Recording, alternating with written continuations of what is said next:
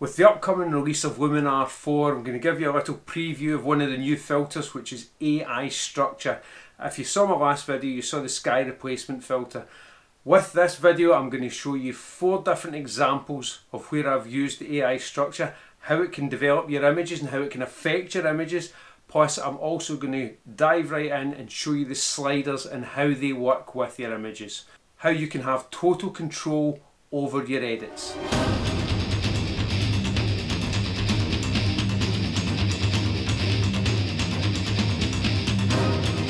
Let's have a look at the filter in action to show that you've got control over this, although it's artificial intelligence which brings in detail, depth, structure, slight clarity. I'm unsure exactly what they've done to it, but I'll show you using this image how it actually all comes together and what results you can get with it.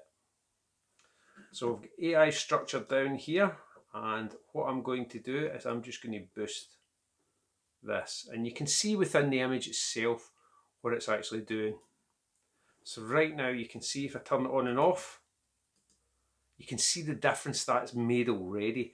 If I zoom into the rocks down here and use the before and after sliders, so that's it after, that's it before, and you can see there's a clarity, contrast, everything within the image. Even if you look at the colour of the water within that, everything's changing to a slight punch in your image. What I'll do is I'll zoom out and I'll take it to 100%.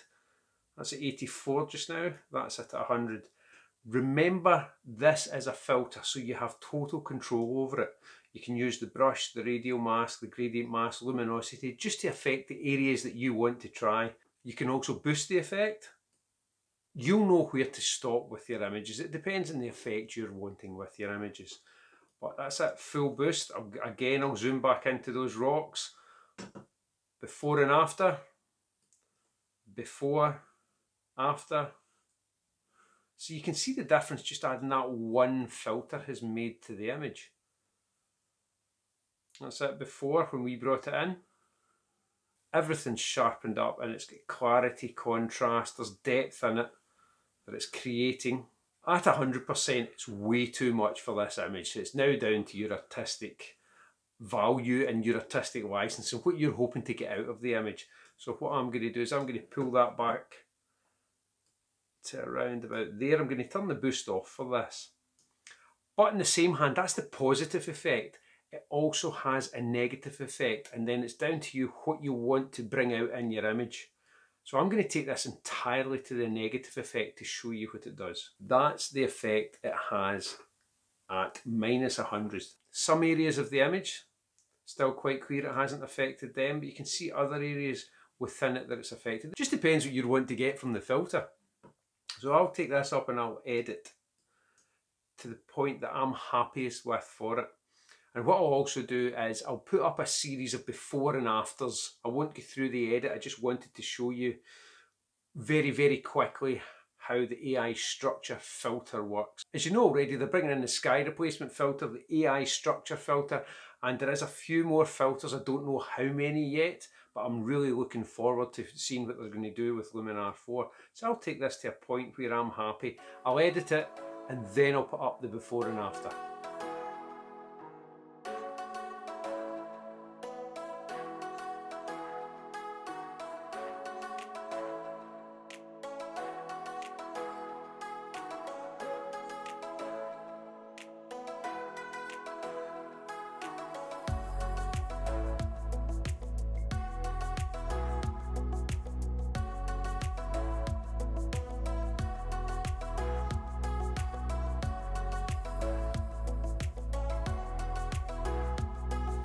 Hopefully that gave you a small insight into the upcoming Luminar 4 that's coming out later this year.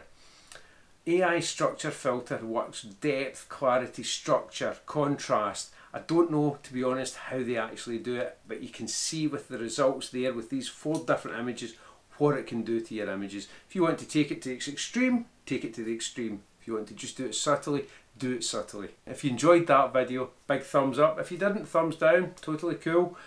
If you're currently not a subscriber but would like to see more, please hit the subscribe button and remember to hit the bell so that you'll be notified every time a new video is uploaded.